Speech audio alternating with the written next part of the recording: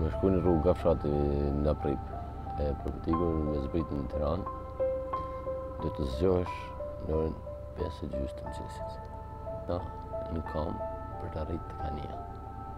Për të arritë në Koman, janë edhe 2 orë gjysmë me anije me 3. Edhe 4 orë me furgon për shku në Tiranë.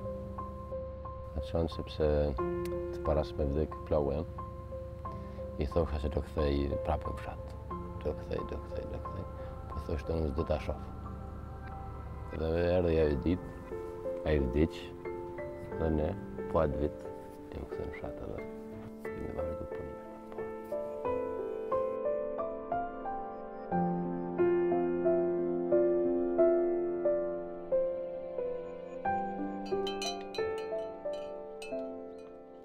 Jeta më bara me qanë, do të thuajsh, Fëmilegu ka pas një diçka të mirë për ne në atë kohë se ne dishim se që është ma për tej.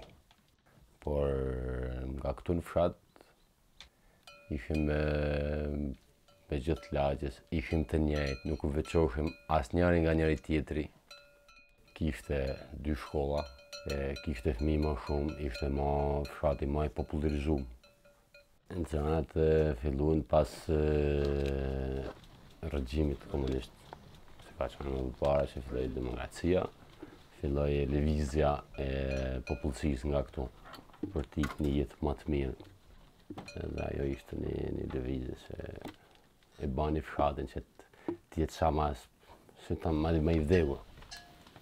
Kam qenë 6-17 vjeç, kur kanë marrë atë mendim, po dhe unë kisha qef me atë kohë, që thosha vetëm tiku, po nuk e disha se ku të shkojmë. Unë kam ikën që kemi ikën në 99-ën, ka qenë fundi parafërsisht i 10 orit, kur jemi fut mrena në qytet që kemi dalë, që ishte në rrimi i viteve. Duke ne vitet kaluan, pa punësi, edhe gjithçka shkoj duke u mos normalizue. Edhe më erdhi një ide që të dalë në fshat dhe të vë një punë temen, ose një diçka. Sa të mundem, sa do të vogël, po tjetë jam. Në momentin e fillimit që kemi ardhur këtu, kisha një emocion të gëzimit që po kthehena në fshat, aty ku kam lind, por edhe një diçka tjetër e kisha se kisha një problem duke. Mendosha gjithmonë në të ardhmen, si do më shkoj, si do më shkojnë punët, dhe çka mund të bëj aty në fshat.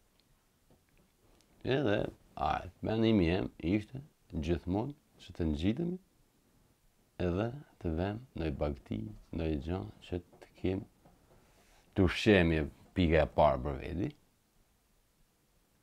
Edhe, pasandej, mas e bën Zoti ma mirë. Shtëpia është ka 350 vjeçi, vështirë se mund të jetë ndërtu, edhe kemi trashëgimni nga baballarët tanë. Kushtet kanë qenë cop, shtëpia ishte rënume, qatia pikë të gjitha anët, por punën më të parën e ma kemi ba vetëm të mëlojmë të hedhim ujin jashtë. Pasandej kemi vazhdu edhe ble dhikë. Bleva fillimisht 15 kokë dhi. Edhe kaluam atë vitin e parë, shkalla e parë që edhe direkt vitin tjetër morëm edhe 25 të tjera. Vazhdojmë gradualisht dhe pasandej duke mbashtuar ne, kemi afruar në 60 kokë. Këtë më Prip me pëlqen faktikisht këtu jeta bëhet më ke gjithçka që mund ta bëjmë me prodhimin e bëjmë bio, pavarësisht e lodhjes edhe kësaj. Dhe pika tjetër që nuk më pëlqen këto, nuk ka shkollë. Që mund të martosh, mund të kemë fëmijë dhe nuk je ku të qesh nga shkolla dhe nga spitali, që janë 2 gjëra kryesore të jetës. E shoh të ardhmen për shembull tek shkolla e fëmijëve. Prap kanë lënë me i farë pyetje se shkolla është gjithçka për fëmijën, që mas ngjelet edhe ai me një shkollë që kam ngelur vitet më përpara. Në shëmjeshtalë do të në animojnë, sepse mund të shtojmë edhe bagti ma tepër. Mund të kemi një marrështim ma shumë, se edhe një gjanë prapë ma e mirë edhe për bagtinë, se nga se ishin shumë më shtrenjtë dhe s'kishim as ne ka të ushqem, s'kishim ka të levizim, ka të bëjmë edhe mjeljen. Edhe kjo ishte vështirësi për ne, dhe kjo është një ndihmë nga Gjimi. Po t'ishin gjitha këto, do kishte shumë ndryshime të mëdha. Se po t'jetë rruga makinës, po t'jetë spitali, po t'jetë shkolla, do t'ketë edhe ma popullsi, do t'ketë edhe ma mirëqenie, do t'kemi edhe ne ma kulturë të tjetër.